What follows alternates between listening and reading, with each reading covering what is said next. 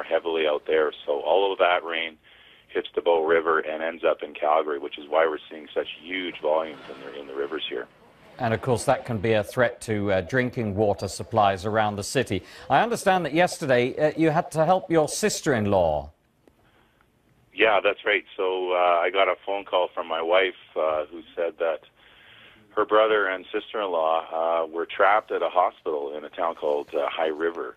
The flooding had come up very quickly there. It's fair to describe it as a flash flood there. So it came up so quickly that he had driven to the hospital, and by the time he got out of the car, the way that he had come was flooded, and he couldn't get back out, and in fact had to drive up on the curb. So I drove out there to see if I can get them out of there, and they ended up being trapped and having to be rescued by canoe and then by helicopter to the edge of town where they could get a ride out. We're seeing your pictures of that now, obviously very dramatic, and that shows just how extensive the floodwaters are.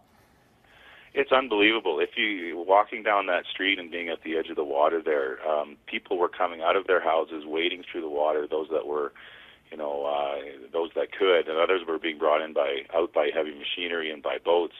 And a number of people said, "I've lost everything."